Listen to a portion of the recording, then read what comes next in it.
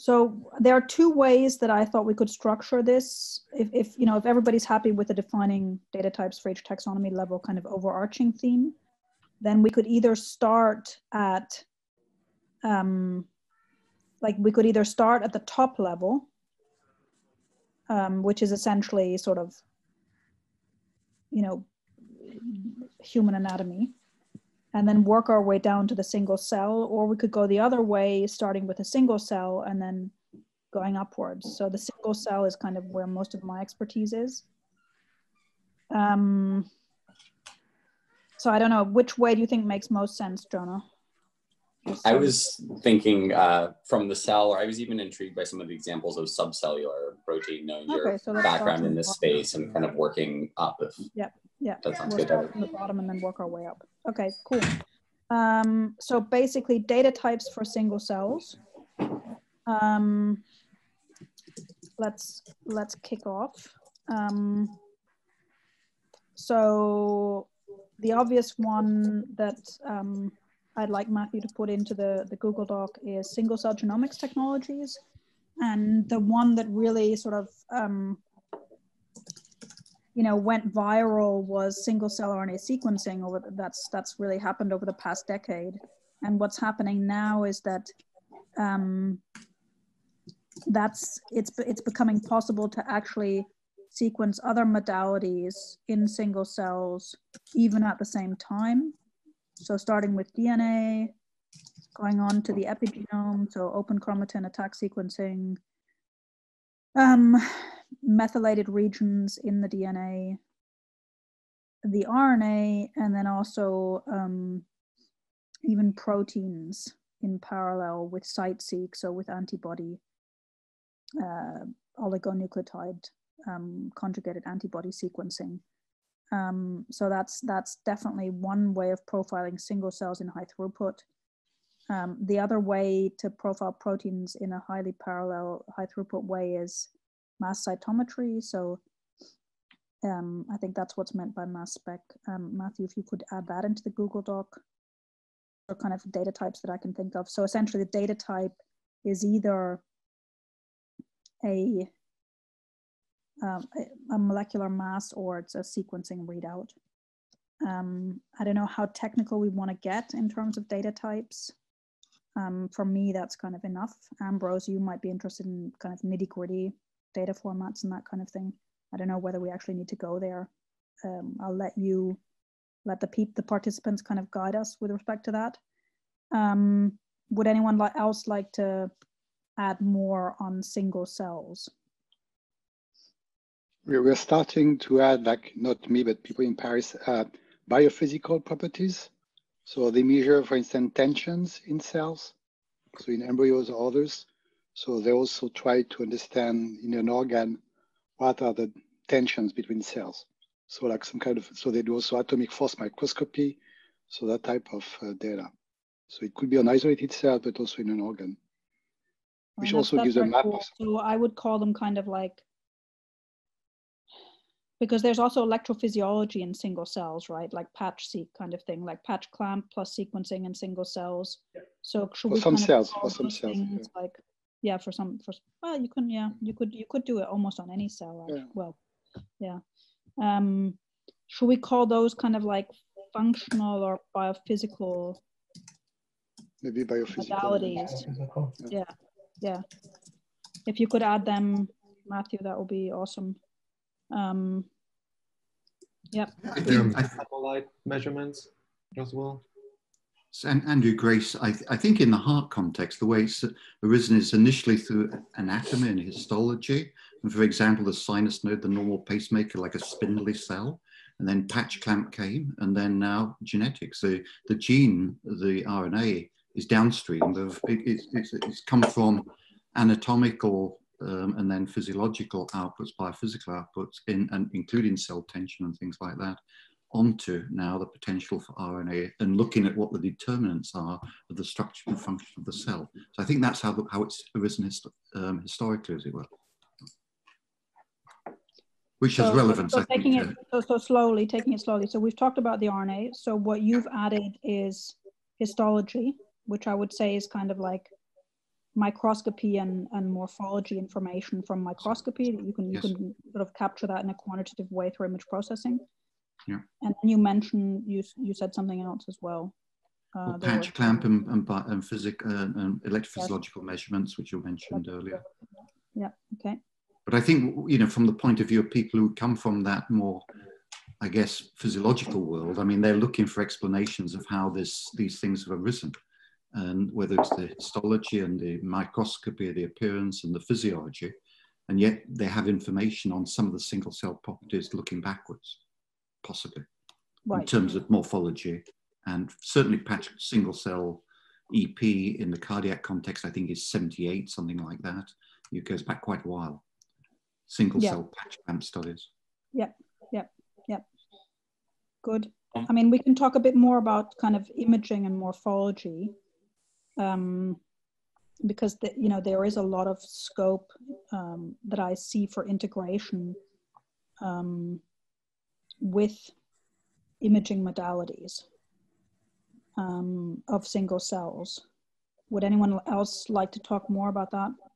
Because I'm not the best. Can I chime in? Yes, please. So to me, the data type for single cells, maybe correct me if I'm wrong, but I see tables, right? Data tables. You have cells and then a measurement, genes or proteins, even electrophysiological measurements. And one would think, oh yeah, you have a new mode of measurement. You just add a column, right, to that table. But when we're talking about integration, it doesn't really work that way, because although there are technologies that can measure things in multiple modalities, but we're not talking about every single modality. It's usually one or two modalities at the same time. So if we're talking about integration, then how do we bring these modalities together?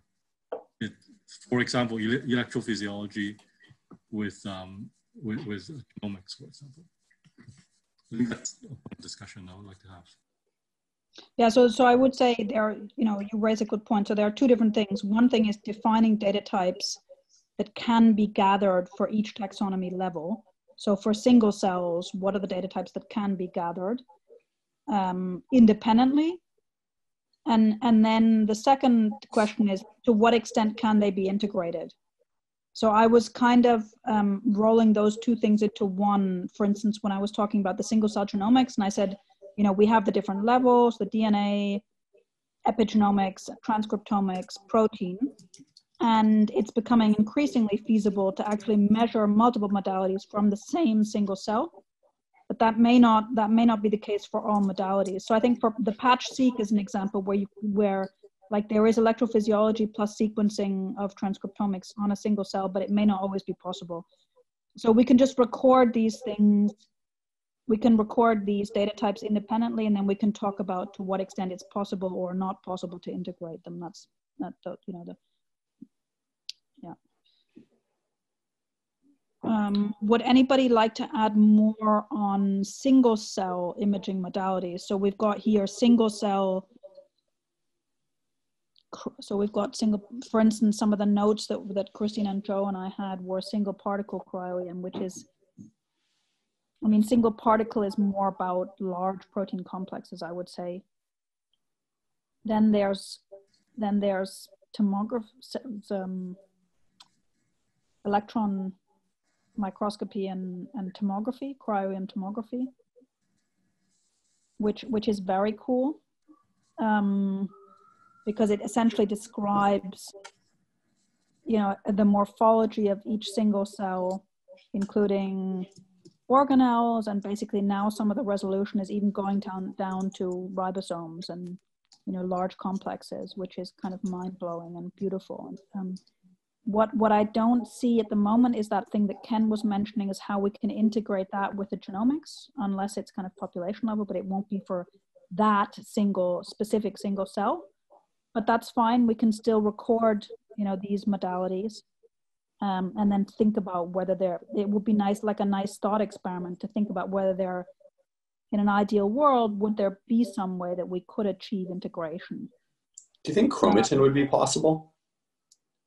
As in integration, kind of like that bottleneck or something to combine those modalities? I mean, getting the transcriptome out of cryo-EM or tomography would be tough, right? But chromatin architecture, I mean, you'd have to have some foothold in knowing, you know, which locus you're looking at. But yeah, I don't know. I haven't cool idea. You know, analyzed this data beyond just marveling at beautiful images. It's maybe a small point, Sarah, but I would say that the multiplex immunostaining has had some success as an intracellular technology as well. I'm just thinking about the Pelkman's work. Yep, I completely agree.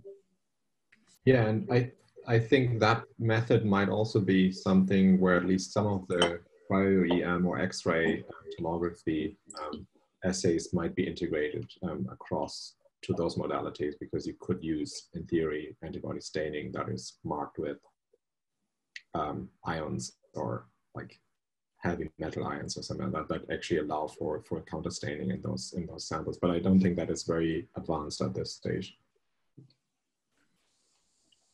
So I would like to add. I think that's a really good point. So that's basically the fact that you could do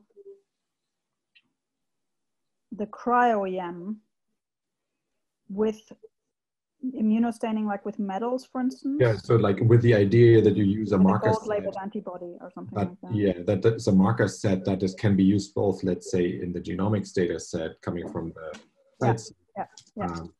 I'm with you.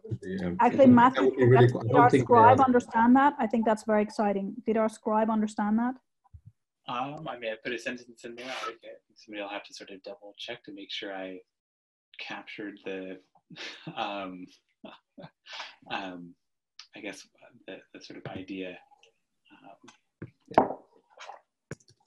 Yeah, I think it's not only cryo-EM. I think there are like some methods that just use basically EM. I think like relatively large sections for EM, and I think those cryo-EM might be on a resolution that is often like subcellular resolution. I don't see how that would map really well.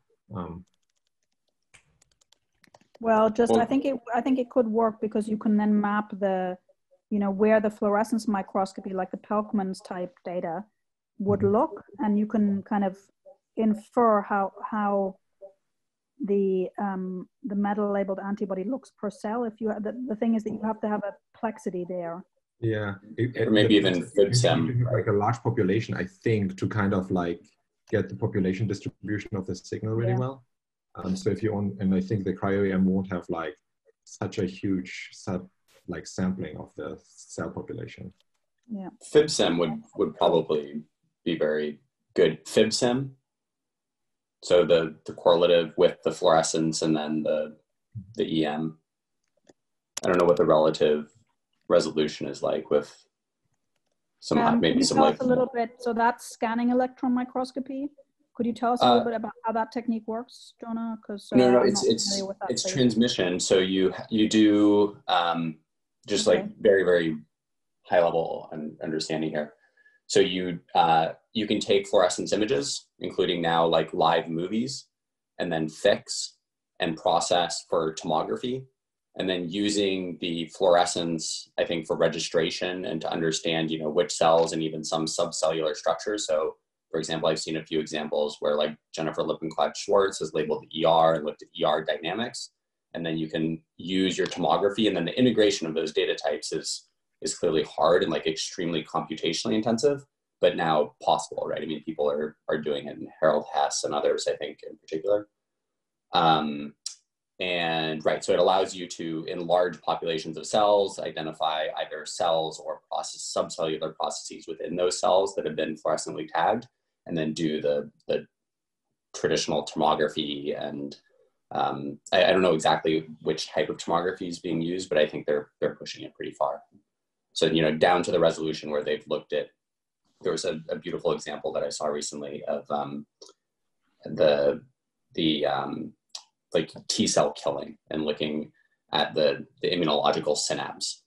So like very, very cool. That's but you can like directly, and I think you can use. So basically you get morphology information about the cell, and how many informations about how many specific proteins would you be able to collect in parallel per single cell? Yeah, that's a good question. I don't remember, but I think because it's fluorescent, at least 3 or 4. with just traditional fluorescence. So not ideal, but you know, assuming you could use one of these multiplex methods like 4i or others that Seven Ambrose mentioned and kind of get it down to a smaller panel, at the very least, you could probably get to coarse cell types or, you know, within tissue, different. No, that's interesting. I mean, maybe someday those things will come together. And then, so would anybody else like to talk about, so we've talked about EM and tomography methods. We've talked about single cell genomics, mass cytometry. We've talked about kind of functional biophysical electrophysiological measurements at single cell level. I mean, do we want to add more about just like the fluorescence microscopy type imaging? Because there's so many different types, or single molecule, you know, FISH methods, highly multiplex methods, and so on. Should we go on to that next? I'm just wondering what about the time axis, because you know, all these atlasing efforts right now is focused on sort of static snapshots. But if you're talking about fluorescent microscopy that you can image in real time, for example, you know, lattice light sheet microscopy, where you can image large volumes of tissue and organoids and so forth, that would give you a time dimension, which I think would be informative. Yeah, that is pretty cool. I mean, to my knowledge, all of those methods they're not very multiplex in terms of how many molecules they read out at the same time. Right. But yeah, so if it's live, it's not. If it's live, it's not really multiplex. But if it's fixed, of course, if you do light sheet, then you can do potentially many. Yep. So do you want to talk a little bit about imaging? So light sheet, clearly Alain's a massive expert in light sheet on fixed tissue. I would say that's taking us more up to like a higher level, because the strength, in my opinion, as far as I can tell, kind of is more the large volumes imaging, not so much the single cell resolution, which we're focusing on right now. Would you agree? It depends. Like it used to be the case because of the resolution in the past, but now the new light sheet we got before the lockdown, we have a 20x objective on it, which has a very long also working distance. So we can image at 20x resolution in 1 centimeter thick sample over like 6 square centimeters. So it's quite large.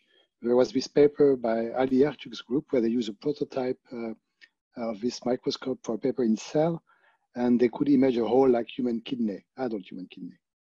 So it gives you that now you can go from like a whole kidney to even like a 20x resolution inside the kidney itself. And what we're trying to do is to try to see now whether you can image in 3D. We know we can reprocess the sample after the staining is done in 3D, and you can do sections and do like all types of staining on it. So now the idea is can we recombine at the end the 2D section, where if you use like techniques such as the Maxima or similar technique, we can do multiplex cyclic immunostaining, so 300 markers at a time, and then we map it to the 3D image. So, and of course, there's a lot of computation behind, a lot of need to develop ways to analyze and recombine everything. And for now, the solution that exists, the good one, they are mostly commercial, so it's expensive. So there will be a need to get people working on this. But you can go from, as I said, the whole organ to like a single cell in the organ and go to cytoskeleton if you wish, or organelles. No, that sounds pretty cool. So how does he get, I'm just looking up that what you're saying is the example of the kidney from Ali's lab. So how does he get the staining into the thick volume? For now, what you can do is you can perfuse the organ. So that's what you do some lectin. Okay. But then you can also take sections, though. right? Because then you effectively, you need to have like a live organ on a perfusion. No, it's okay, because you can take it post-mortem and then you perfuse in the vessels and then you get stainings. So yeah, for now, even you don't fix it though, it's fresh then, right? No, you fix it. Take it post. So you fix yeah, it. you can perfuse, and then you can perfuse and incubate with the dye, and also you can also use like that's why also it could be for some things you can just use also autofluorescence. So you play with the lasers, and then you use the physical properties of the cells. And then you can see like vasculature, you can see cell types sometimes just based on the physical properties. So how do they react to green light, blue light, etc. So that's what he used for his paper. So just you push the background and that's it. So it won't work with every cell type, but at least you get an idea of some features. And that's maybe why some physicists, they can help by like putting on this type of technologies some kind of physical parameters or ways to identify cell types based on their physical properties in 3D. So yeah, I mean that's really cool, because that's a way of getting from the single cell all the way to the essentially the whole organ. Yeah. Kind of structurally and in terms of mapping. And there's no complex, I mean, there is a lot of complex computation, but it's a direct, you know, so you've got the direct link right in the measurement, because you've got the single cell resolution and you've got the whole organ. So it's not like having to integrate MRI with single cell genomics or something like that. You have everything together. Yeah. What we're trying to see is whether we can even dissociate nuclei from the organ after we did the clearing. We know we protect the mRNA, we know the DNA is still there, but we don't know whether we can make a dissociation, a cell suspension, and eventually do some kind of basic analysis of the cells in suspension. So, but maybe it's possible. We'll know. We should know soon, at some point.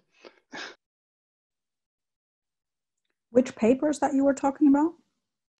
The one from Ali, it's in Cell, and it was it's in February in Cell, yeah. It's what they call Chanel with an S, S-H-A-N-E-L. Okay. Yeah, I see it, okay. So the images are, again, it's the first paper, so it's not amazing yet. But it's still quite technically. Now we can image 6 by 2 by 3, so almost 15 to 16 cubic centimeters. Yeah, no, that is very cool, because that is essentially a whole organ kind of volume. Yeah, I mean, it shows in the paper you can clear the whole brain, human brain. Yeah, I found a cellular microprobing of intact human organs, yeah. Oh, that's cool. Mm-hmm. Very cool. Okay, so that's good. Oh, thank you, Matthew. Thank you for pasting that. I have a question. Like when we talk about actually going back, basically defining this data types for each taxonomy level.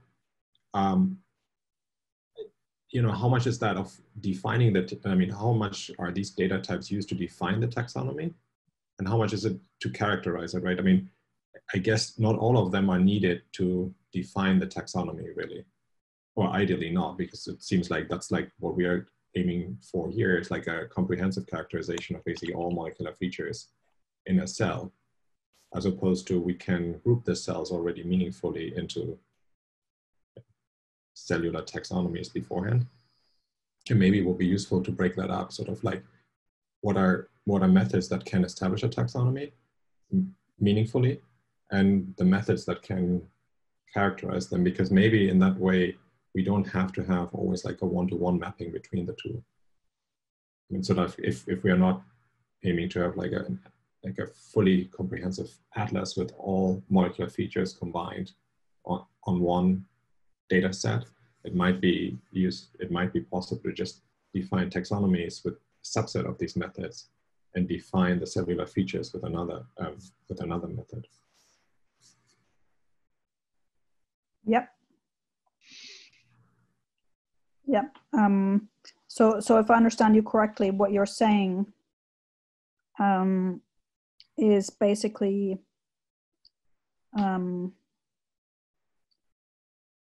you know, that there's an overarching kind of cellular, organ, anatomical taxonomy, and that the methods basically kind of stitch onto that.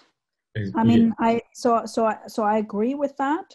I think the reality that we're facing at the moment, say if you take the kidney, you know, which I think you've worked on, then it's the different modalities. So people who specialize in different techniques, they discover different cell states, let's say, and then they, you know, they call them different names and so on. And then, you know, sometimes it's ambiguous. Let's say if you have an imaging technology and a genomics technology, it's ambiguous how they stitch together. Do you see what I mean? So although I like theoretically it sounds brilliant what you're saying, but I think in reality.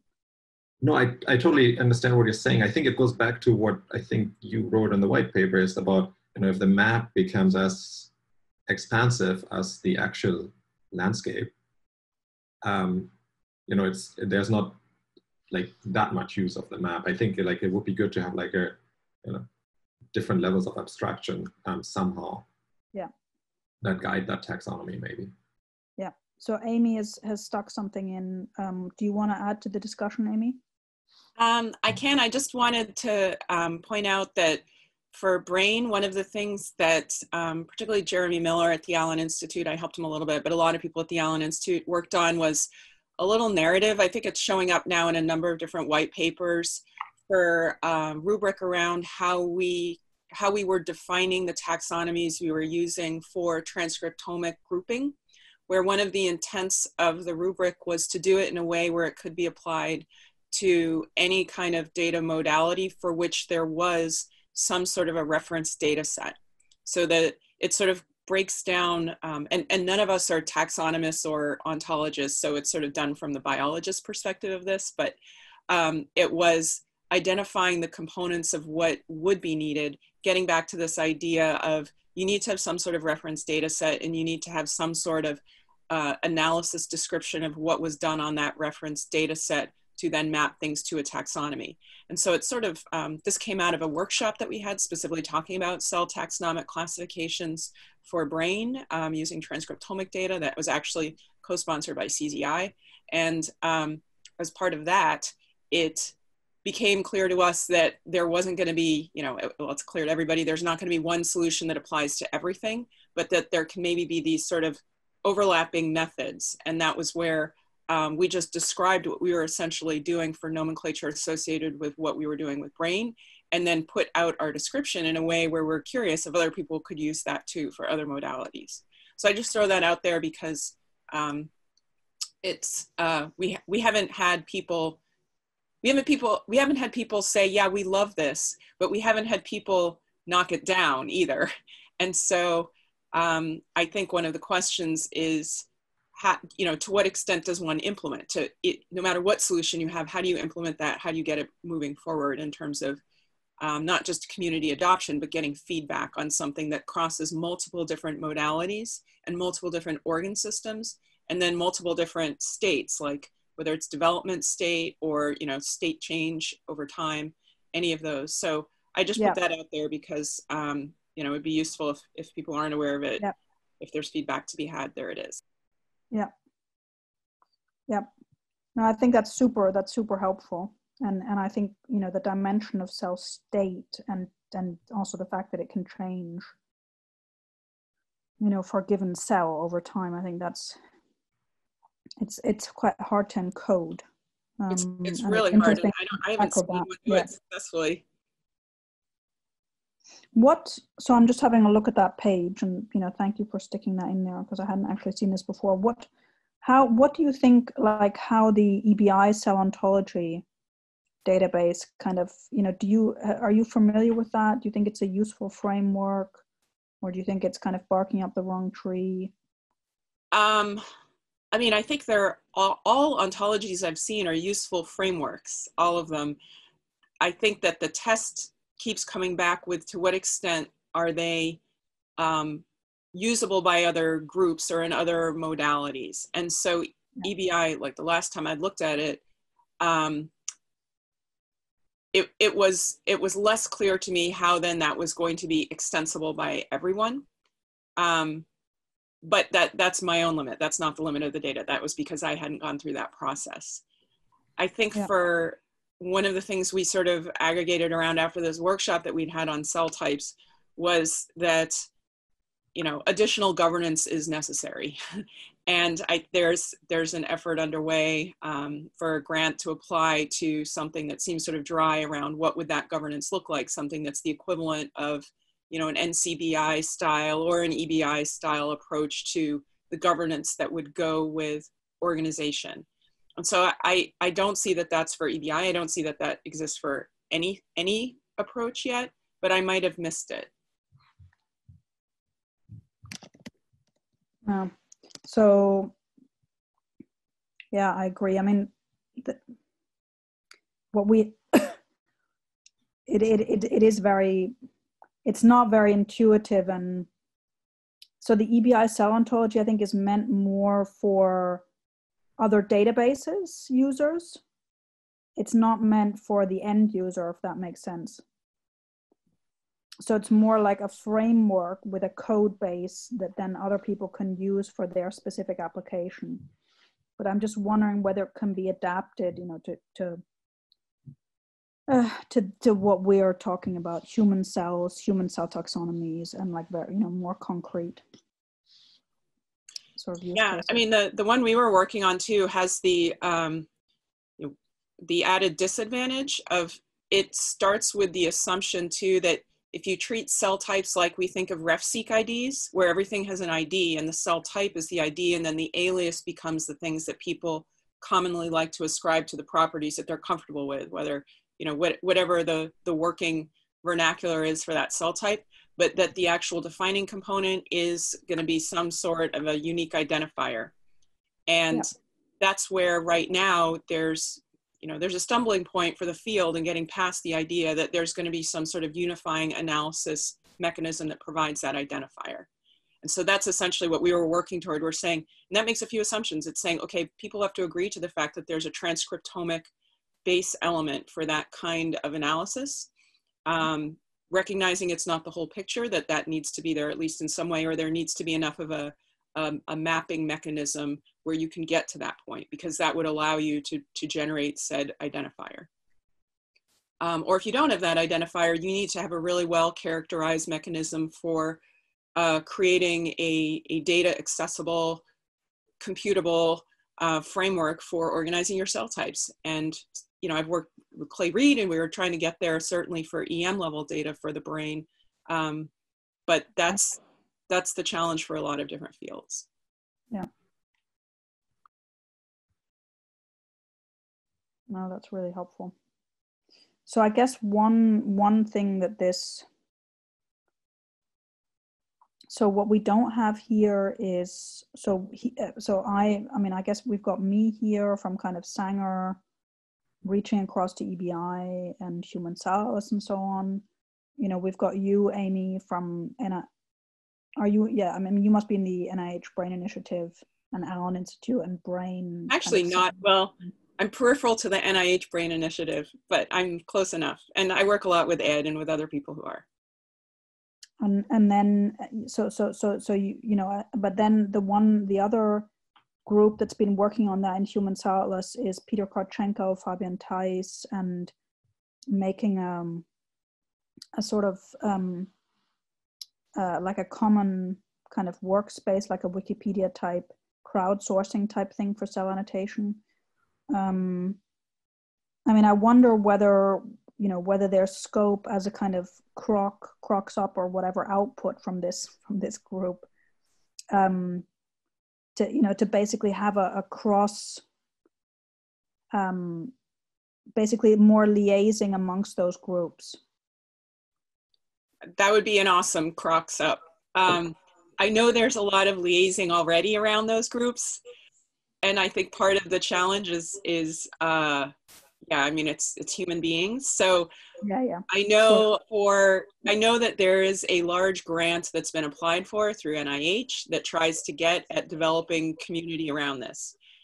There's also the two sort of highly related, but maybe unreconciled factions that are working with the data-driven component of computing and understanding classifiers that are extensible and usable, like where you apply that function, which is the angle that we've sort of been taking.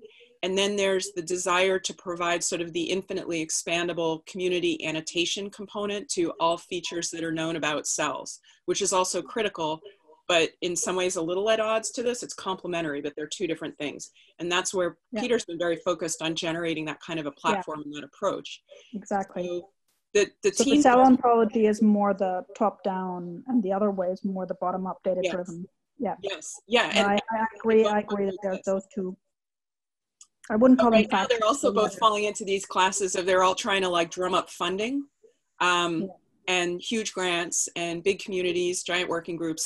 So there's work there, and I am outside of that, like by choice. So I know that Ed and Peter and Mike Horowitz, and pulling in people who are more familiar with the annotation or the ontology world, like Chris Mungal, David Osumi Sutherland, they're all spun up in this. But I highlight it because I think it is still going to come down to what sort of applications and utilities are going to move people forward and people are going to adopt to use for their work. And that requires that you put something out there where people have all this data now, not 3 years from now, where there's a governance mechanism, which is part of what we're needing as well. And so that's just, I throw out a little bit of what we've done, recognizing that there are a lot of other approaches as well. Yeah, no, that's massively helpful. Thank you, Amy.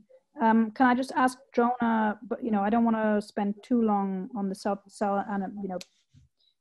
cell annotation, taxonomy, and so on, in case other people aren't interested. But can I just ask Jonah for a quick perspective from where he stands and from what he's seen from the funding side, and comment on this field and this challenge? Sure. So I think it's a really exciting challenge, and so a few things. So one, I think, people are obviously struggling with it across different organs and networks. The work and the paper that Amy was referring to from Ed and others, I think it was called like the Copenhagen group. Is that, there's this? That's yet another one. So that's another one. And that's one of the other, so that's Rafa Yuste and Ed and others worked on this Copenhagen paper. Yeah. That's basically the position piece saying we really need to do something to bring everybody together. Right. And then there was the meeting to kind of like develop an early implementation. And yeah, I think the one thing that would be really helpful is for Ed and others to almost try to create like a Cliff's Notes guide for some of this. And I say that because the lung groups have been, working with Ed or getting some input. And I think we're really inspired after realizing that he had done, or, this group had started doing this within the brain and the cortex community. And I think there's actually a pretty rapid way to kind of like help mobilize and provide just some guidance and, a working framework for how to start to think about these ontological challenges and, what works, what doesn't work with existing ontologies, and, how to integrate new high dimensional data types into redefining cell types and using them. So I think there's a really good possibility that I think, from my perspective, has actually been very effective as kind of a grassroots thing, that with a little bit of structure and framework from Ed, folks like Jay Rajagopal and Sasha Masharan and Pascal and Martine were really pretty rapidly able to pull together this meeting this summer, and I think start to mature their thoughts very, very quickly. So I mean, that I see those things, Jonah, as kind of how can I put it? Kind of essentially those efforts sort of populate the ontology, right? They're populating it. And they're populating it from a fantastic kind of expert point of view. Mm-hmm. I guess maybe we shouldn't get too hung up on like philosophies of top-down ontology versus grassroots and stuff like that, and just do it. Yeah. And just have all the seed networks and the HCA biological networks and the communities, you know, develop their expert kind of annotations, and then the structures will kind of organize themselves, whether there's a hierarchical kind of formal ontology or whether there's more, you know, like a sort of commons annotation, and maybe that will just evolve, and we shouldn't get too hung up on that sort of philosophically. I think it does help to tease apart annotations from taxonomy from ontologies, because I think at times they start to get conflated. Not to say that they're separable, but you know, in the same way that I think maybe in the last couple of years gone through this with like data integration, that it can mean kind of at once a lot of different things to different people, and you know, trying to refer to specific tasks as, you know, batch correction or something like this can be more helpful. I guess you need annotation to populate an ontology, and the annotation and the ontology can be organized in a taxonomy or not. Or how do you see the relationships between those terms? Yeah, I mean, I think the sequencing is interesting, but I'm thinking of, like, for example, maybe a normal workflow where, you know, someone is looking at a bunch of cells or t-SNE and differential expression and trying to pick out marker genes, and that may have a certain ontological term associated with a string of gene expression, but maybe it doesn't necessarily have to if you're just I mean, I don't know. It's so ontology is more formal, whereas annotation is less formal, basically. I think so. Yeah, I think that's what I'm trying to say, or what I'm going towards. I don't know if others agree. I think okay, would anybody else like to chime in before we move on?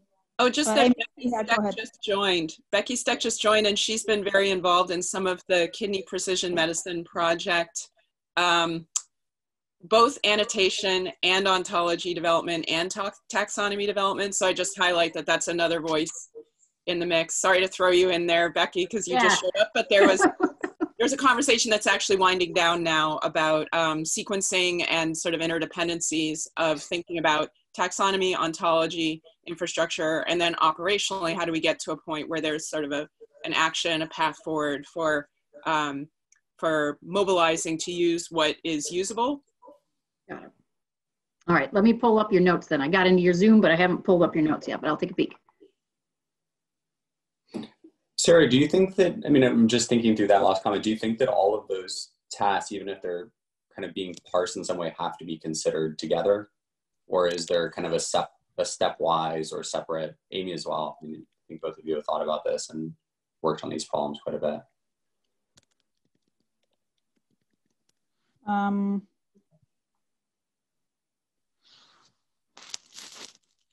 Sorry, Jonah, apologies, but I just missed the question. Sorry, so I missed it too, yeah. You know, my parsing of the different tasks, so annotation of trying to take, you know, high dimensional data and identify what the defining features of it are, to ontologies of what you then call, you know, a cell type or the, you know, collections based on those features, and then taxonomy of the relationships among them. Do they have to be considered all together, or do you think that it's possible to parse them and, you know, think about, you know, assuming communication? It's possible to think about them separately. It's possible to think about them separately, but I just want to get your view on how you see them relating to each other. Okay. Did Becky want to say something? I'm still catching up to the conversation, but so apologies. But overall, I would say that based on what I read, I do think that this is maybe just saying something super obvious. So I'll say this and stand down, which is just, you got to keep your eyes on, you know, wide, but then you still should focus in on something, right? So, I mean, it's nice to know what's going on, but, you know, at this point, it sounds like there may be analysis paralysis if we try to boil the ocean. And I think I got like every work metaphor there. So, but yeah, it just looks like, I mean, I think, Jonah, you were asking, do we have to do all of this or should we do it in pieces? And I would, my general approach is in pieces, but not with blinders on. My experience is also that it's not going to be sequential, it's iterative. Mm-hmm. So, you know, in all of these, there's needing to circle back up and back down or laterally. And that's actually one of the reasons why sort of it's not an engineering problem as much as a sociology problem, because we want to think of these things as thought through and then done and then move on. And that's just not, you know, that's not the nature of how these kinds of analysis questions work. So I think that's very pragmatic. Yeah. Yes, that's totally what Amy said.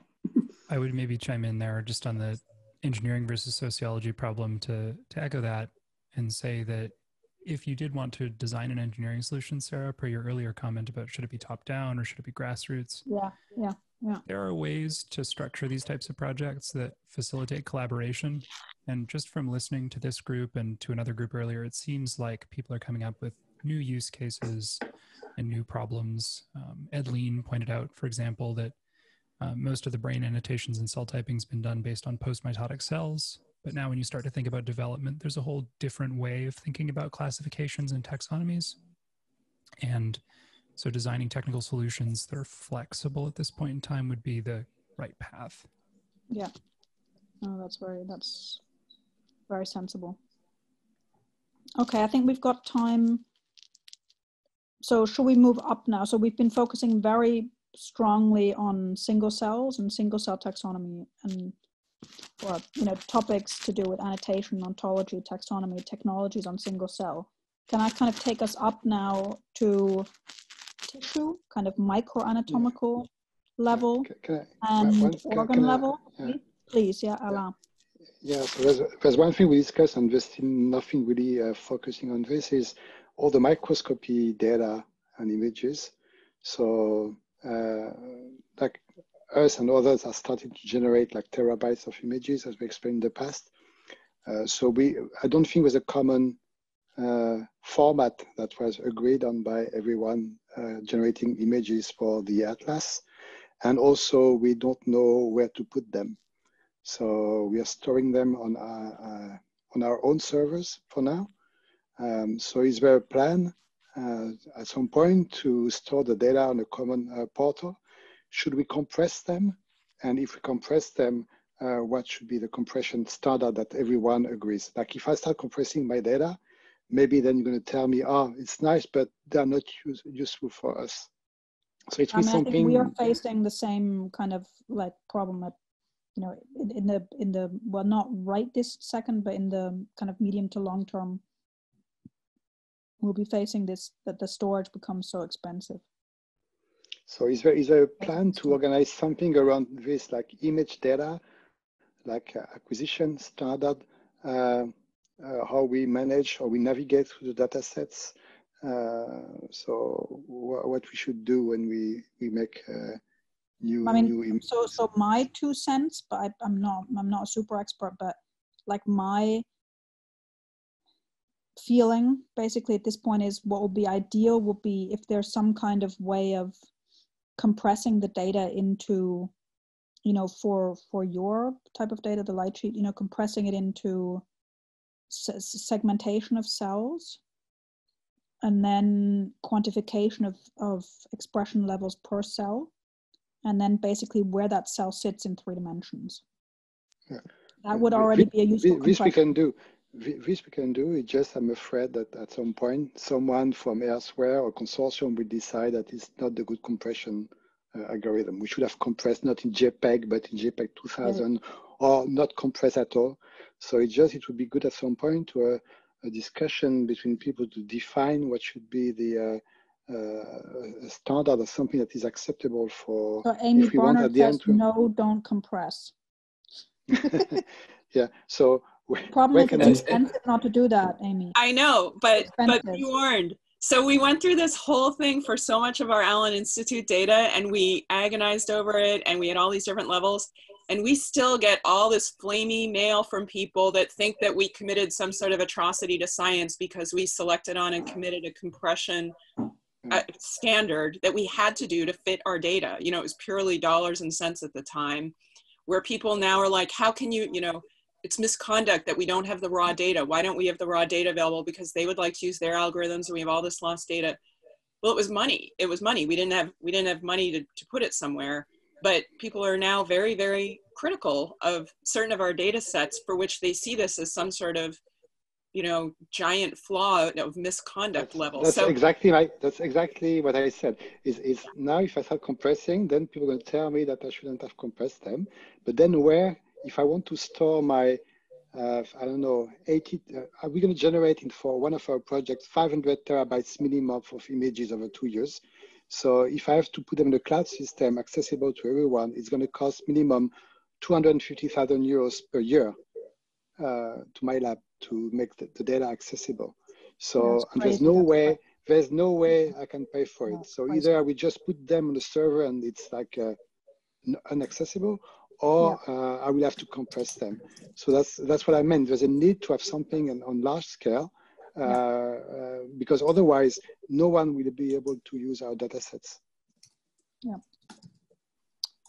Yep, I recognize the problem, and it's you know, we're going to be in the same place very, very soon.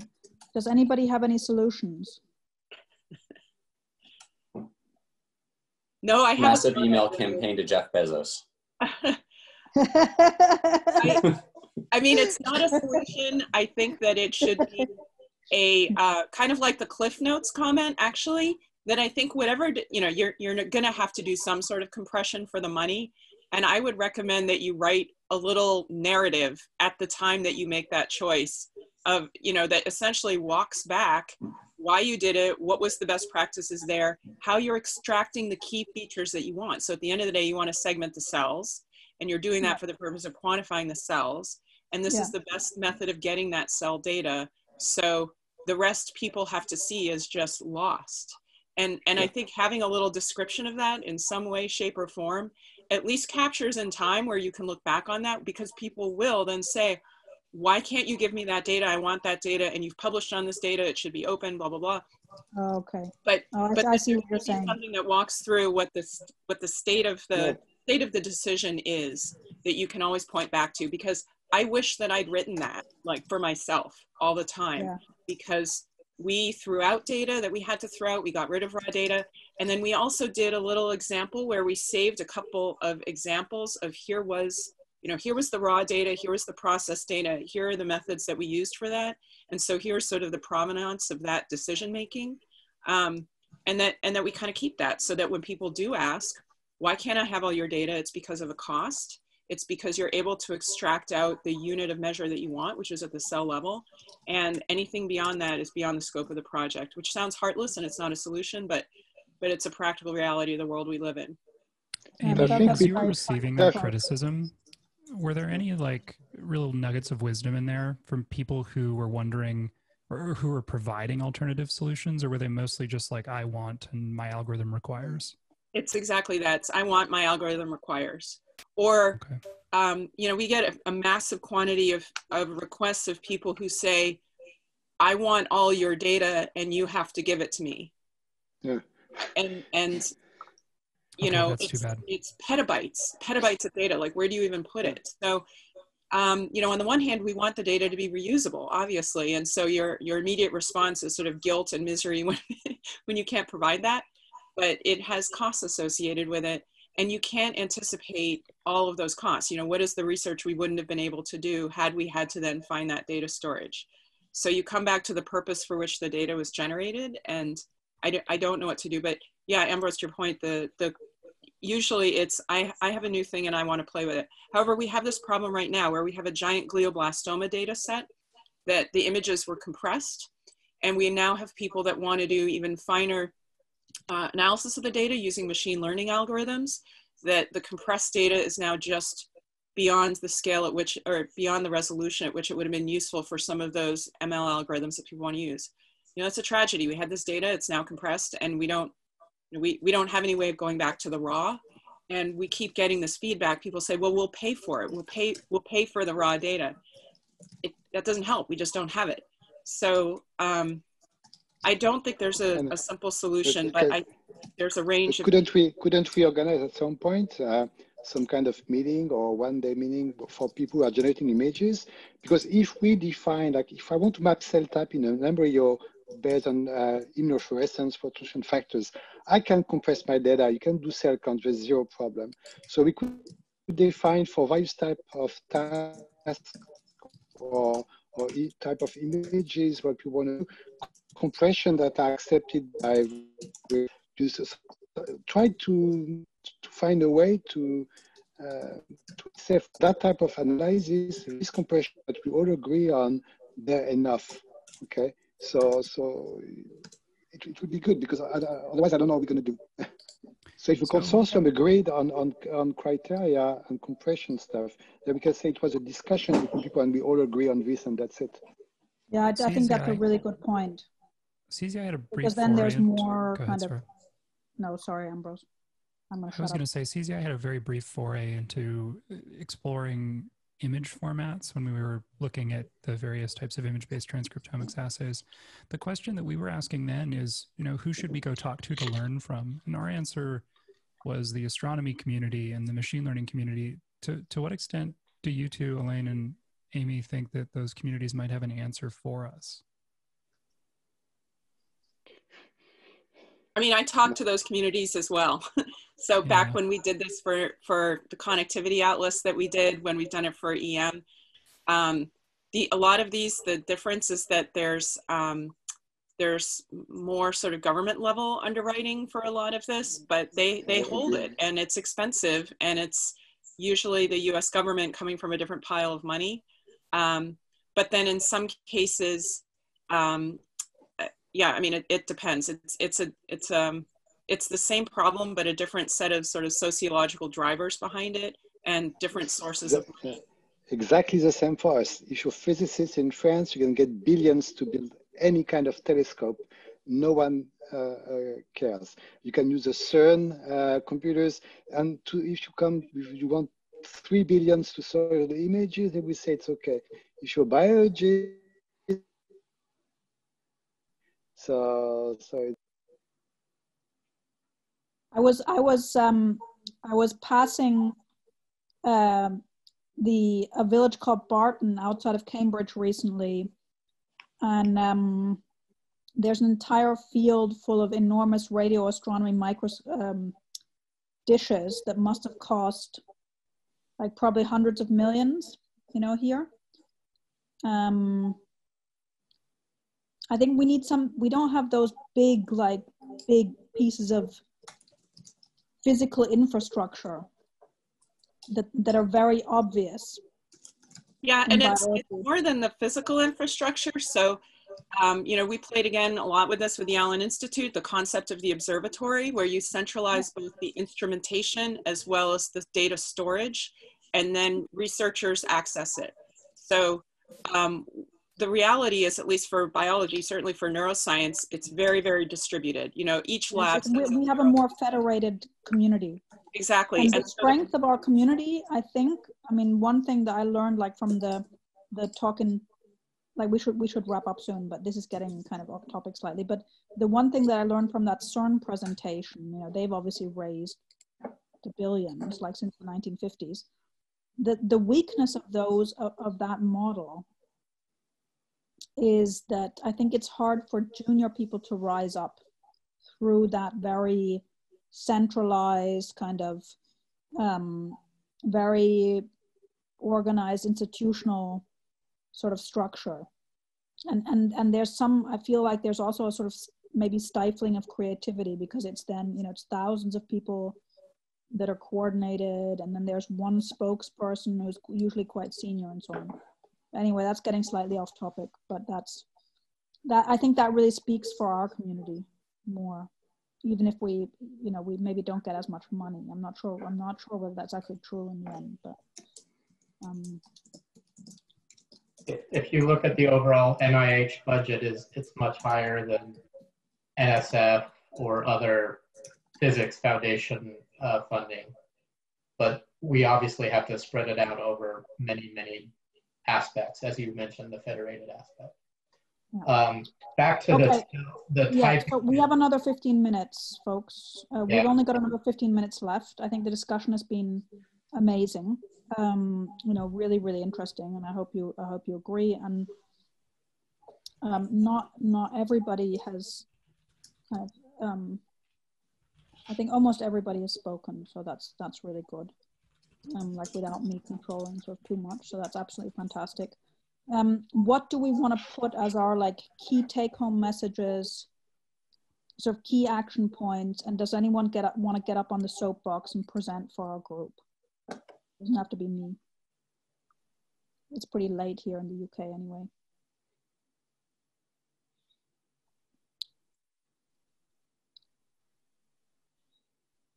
I mean, just thinking about the robustness of human phenotypic data over time, I think from the clinical sphere, we have got lots of experience in that. Of course, we used to keep paper records about the phenotype of patients, and then we moved to EMR and everything else.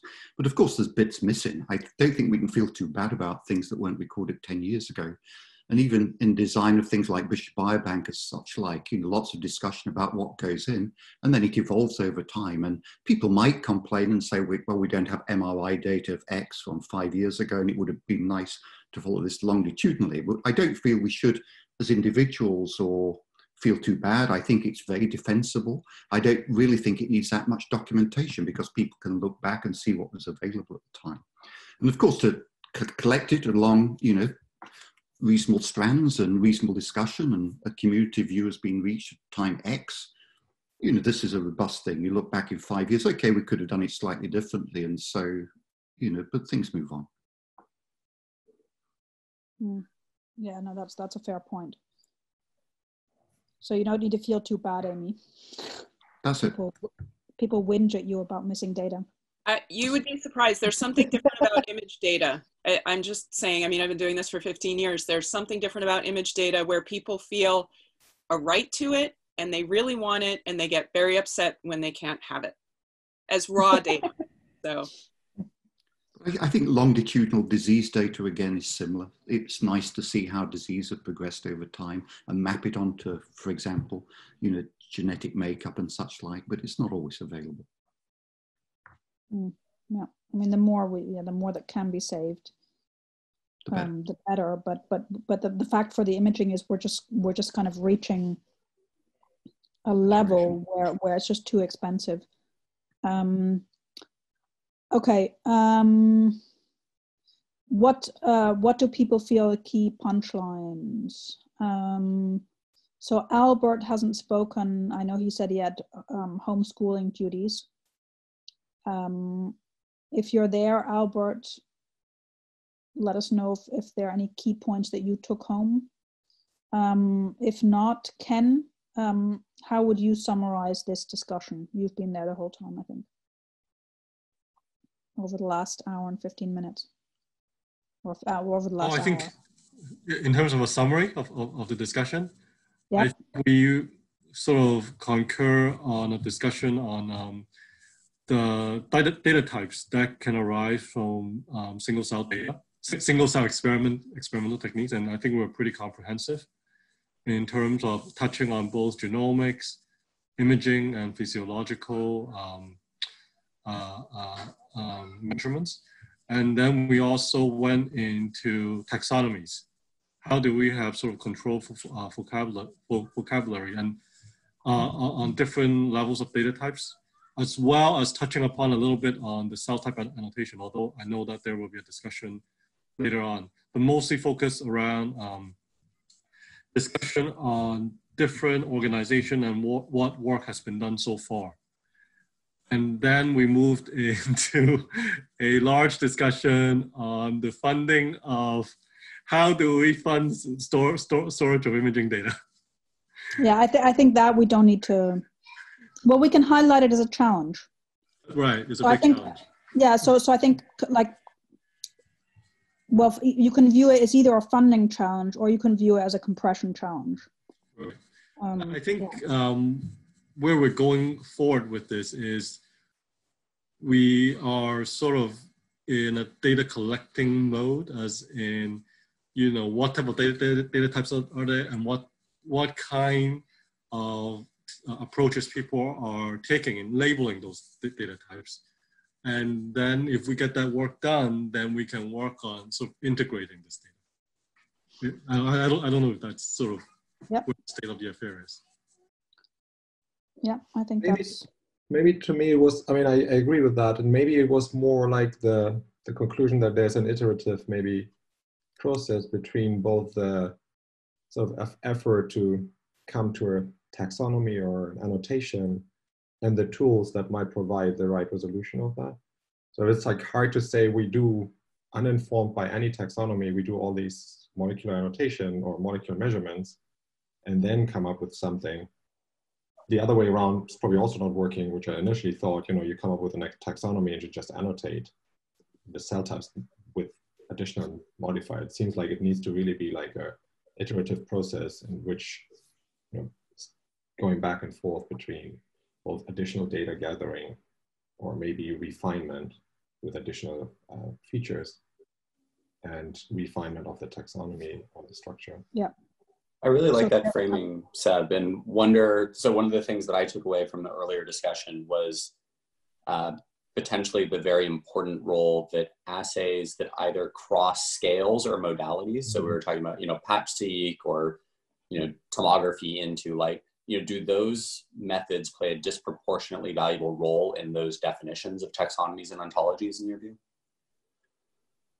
I think that's great. I mean, I think there could be potentially, you can say, sociologically problematic assignments, right, that could be resolved with these kind of assays where you, that you can actually, you're saying, well, this is a hypothesis, we can resolve this with a specific assay, right? It's maybe not something where we want to have a whole atlas based on this modality, sure, but it can be used very specifically to resolve certain questions. Smaller amounts of patch-seq data have, exactly. high value for these sorts of things. Distinguishes or like the light sheet that Alain was talking about, right? Basically, and it can span modalities, but it doesn't cover all genes. But then you could stitch other things onto that. You could stitch other data into that. I mean, so basically we have another 10 minutes now. Is there somebody who would like to go on the soapbox? So I think we have the key points here is the point about, like a general point about annotation, taxonomy, ontology. Another point about data types for each taxonomy level. They can be specific to a taxonomy level. Some of the data types can actually span cell to organ and upwards and so on, and can then act as a framework for other data types that are more limited in their focus, but maybe broader in molecular profiling, the molecules that they map.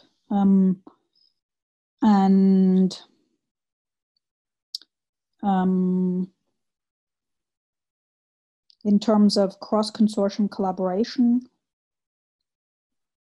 I think the cell annotation is a really obvious one, and I've seen notes from another session just now, emails coming in from Edleens and so on, that they've also discussed that in other sessions. So there's clearly scope for that. And like Jonah said, that can take place within there can be different levels at which that can happen. So there can be within an organ network, or it can happen at a more formal kind of ontology level of, developing ontology databases and governance around unified ontologies, et cetera, et cetera. The other major challenge, so there's a challenge around cell ontology, cell annotation, cell taxonomy, whatever you want to call it. That's a challenge. There's another challenge around compression for imaging data across single cells to organs. That's going to force decision making on what to compress. And I think that really summarized it. Who would like to present our group in the plenary? 2-minute soapbox. So your job would be just to make 2 slides, maybe with 3 bullet points each on, the key kind of things that we discussed at single cell and up to organ level, and then the challenges that we identified. I'm thinking Sebastian, Amy, Ken, Alain. Yeah, I think I might have to. You? I have to maybe leave at some point later today, so Okay. I'm not entirely sure. No, so that's not good. Anybody else? I can do it if nobody else is doing it, although technically I'm an observer of this particular session, so I was trying to not do it. Go for it. Go for it. Go for it. All right. I think you'll crush it, Amy. I'm like supposed to just be quietly listening in. See how well I do at that. Fail. No. All right, I'll pull together a couple slides. Thank you so much, everybody, and mega massive thank you to Amy from everyone, and thank you to all of you for being super participants. It was really exciting.